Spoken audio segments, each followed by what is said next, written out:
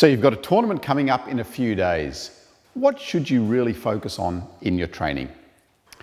A few days out from your competition, it's important to get really specific about your match day situations. Think about the serve, think about the return of serve, think about your first attack, and think about tactically what you're going to be trying to do on match day.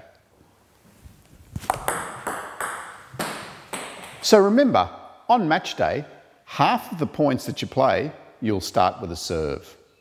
Half of the points you play, you'll start with a return of serve. So those two elements are absolutely critical to focus on before you play your competition. How can you practice your serve?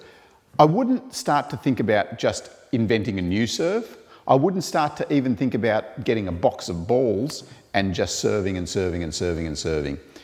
Start to think about your service, but putting it into a rally situation. Think about what you're going to do with your serve, the positioning, the spin, the depth, and also then think about what you're going to do on the next ball after the serve. So putting that little package together will help you on match day, because that, as we said, is going to happen on 50% of all the points that you play.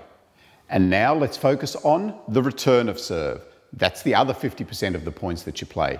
Think about what you're going to do on the return of serve. Think about your strengths and your weaknesses here. So if there's a serve that you don't like, maybe you could practice that a bit. If there's a serve that you do like and you've got some plays that you work with on that return of serve, practice those. But similar to the service points, we need to think about what happens next. So if I'm going to return, what do I do next? I'm going to be looking for an attacking ball. I'm going to try and get out there and play that. So always think about the ball that you're playing and the next ball. So our training package in those last few days looks like we're going to practice our service and follow-up ball. And we're going to practice our return of serve and our follow-up ball. So in that training session, focus on those couple of balls. You don't necessarily need to play a full game, but set up a few situations for yourself and deliberately set them up with your training partner. So it might be that difficult serve that you want to work on. Get them to serve that serve a lot and work on that and the follow-up ball. Similarly, with your service, think about the serves that you want to practice and what you're going to do on that follow-up ball. If your training partner at the other end is good at returning your good serves, that's fine. In fact, that's actually better. So we're not always looking at trying to make it difficult for our opponent during this training session. We're looking at what we're trying to focus on and what we're trying to practice and get better at for tournament day.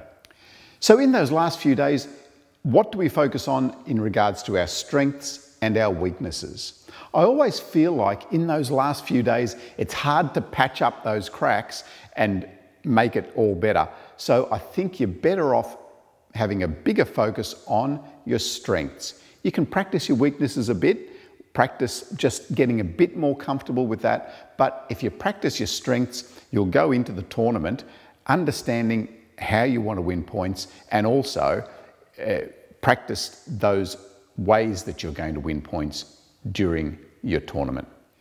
So when you've got a bit more time, that's the time to practice your weaknesses. You know, a month before a tournament or in your off season, that's when you really put in the hard yards and practice those weaknesses and start to patch up those cracks in your game. Good luck for your tournament, and let's see how much your skills you can transfer onto tournament day.